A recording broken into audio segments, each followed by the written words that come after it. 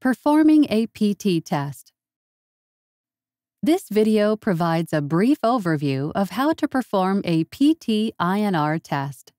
Make sure that you have all the supplies needed before you start, including a 21-gauge lancet, sample transfer tubes, sterile alcohol prep pads, gauze square, and a biohazard or sharps waste container. To begin, press and hold the power button on the right side of the meter to power the meter on. Place the meter on a stationary, level surface for testing. When the system finishes starting up, the login screen will be displayed. Log in as admin or using your assigned credentials. This login setting can be changed to auto login based on user preference. Press the test button on the color touchscreen. Confirm that the patient strip lot number and barcode number display match the information on the test strip pouch. If the number does not match or the field in the meter is blank, then touch NFC tag to the NFC scanner on the meter. If the NFC tag is not available, then manually enter the lot and barcode numbers from the patient test strip pouch.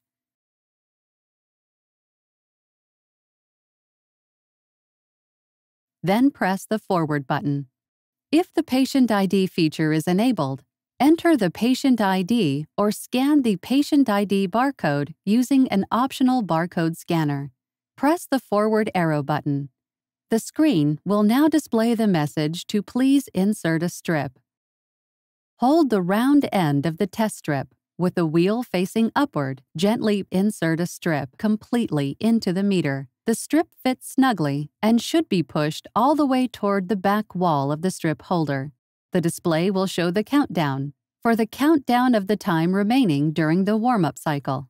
Clean the patient fingertip with an alcohol wipe. Dry the fingertip with gauze to remove any excess. After apply sample is displayed, you now have 2.5 minutes to apply the sample to the strip.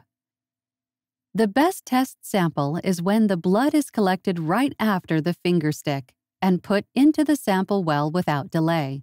If the blood is not collected or tested quickly, repeat with a fresh finger stick and a new strip.